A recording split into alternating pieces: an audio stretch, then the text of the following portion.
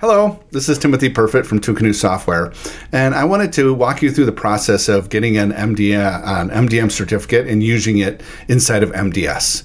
The process requires a little bit of coordination because you have to generate the request from inside of MDS, upload it to Twocanoes, get it signed by Twocanoes, then take that result and upload it to Apple, and then finally get a signed MDM certificate and import that into MDS. So this video will walk you through the entire process. So let's go ahead and get started. First thing we'll do is you'll notice there's a new MDM icon in the upper left-hand corner. So I'll go ahead and click it, and I'll try and start the MDM service. And you can see that the configuration, SSL has not been configured. And you need an SSL certificate at this point, not for push, but to secure the communication between the MDM service running on this Mac and any of the clients. And it also requires it if you want to open up a browser and communicate with the MDM service on this local machine, it has to trust that certificate. So it needs to have that communication encrypted. So the first thing we'll do is we'll generate that. So I will open up the preferences, and under security, I'll click on generate self-sign request. And my host name is mdscentral.local. It's good for 5 years, and I'll save this. And under in my home directory, I'll create a new folder called security for MDS, security MDS. So I'll click on create that folder, and then I'll save this self-signed certificate. And you can see that it populated all of the populated the paths to the correct certificate and key. So we're all done there. In order to use a browser or for the MDS service to communicate with the MDM service, we need to trust that certificate. So we could go into Keychain and import it into the system keychain and trust it, or we can just copy this command and run it in terminal. So there we go. Prompts me for my admin password. And now if we look in the keychain, you don't have to do this part because it is trusted. So if we go to MDS Central, you'll see that it's trusted and it's in the system keychain. So that's set up perfect.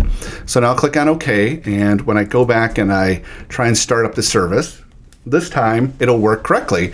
We'll still get a message saying, hey, we don't have a push certificate to be able to tell our clients to communicate with us. That's what this whole kind of exercise is about. But at least we have the MDM service running. You can see that's down here. So I'll click on OK. If you click on more information, it would take you to a website and show you how to be able to do this. So I'll just kind of walk you through it. So the first thing we want to do is export an unsigned certificate request. And it requests the country that you're coming from and our email, as well as a password to encrypt the private key. The private key doesn't leave this machine, but it is kept until the very end where we upload this private key and the signed certificate for the push notification. So I'll go ahead and export this, and I will save it into that security MDS folder that I created. And I'll make a new folder called APNS and save it into that folder. So now we can upload this one to Twocanoes to be able to have it signed by Twocanoes. But in order to do that, we need to have the ability to have sign added to our account. So we have a new, as part of our support plans for MDS, we have the ability to sign certificates. So you can see here, the least expensive one is this MDM push certificate is included as part of the starter. So if I'll click on Buy Now, and I'll put in my email address. And this is the email address that I'm going to use to communicate with, that I'll use to get my assets in my account. So I'll do that. Finish my, now I'll complete this purchase. And after I complete this, it'll add that asset to my account. So now we're done. It gives us some more information about where to go and do it next, which is kind of what we're covering here. But now we just go back and say upload to sign. It opens up a Finder window with the private key, which clearly says do not upload, so we won't, and the other one that says unsigned CSR uploaded to Twocanoes. So now I can go and I see it automatically opens up this certificate signing request place on our website. So I'll go to upload and I'll drag this onto here. And I'll click on sign, and there it did. It signed the certificate signing request. So now it's signed by Twocanoes, and I'll download it. And once it's been downloaded, I'll move it into this folder so we can keep it organized.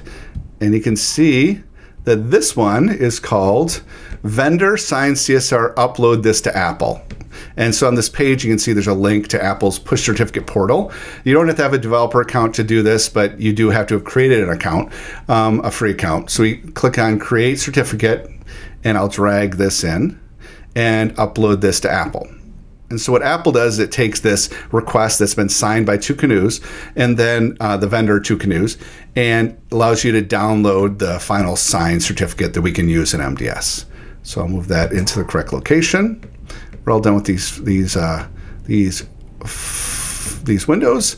And so now we can go back to the MDM service and import the MDM push certificate. So we'll select in APNS, we'll select the MDM Twocanoes certificate, the private key that's associated with it, and then the password that we gave it at the beginning. Click on Import. And there, it's been imported. To see if it's correct, you can see the MDM service is running. It's got a green dot now for push certificates, which is great. And we hit refresh. We don't have any devices yet. So the first thing to do, let's go ahead and enroll in MDM this machine that I'm running it on right now. So I can click on Open Enrollment page, click on Enroll Device, and you can see that it downloaded a configuration profile. And I will import this in.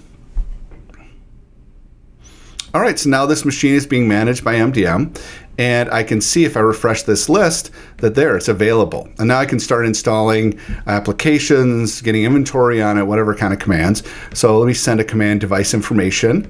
I'll send a request. And then when I go in and look at it, you can see that it has the device name, the host name, those kind of things.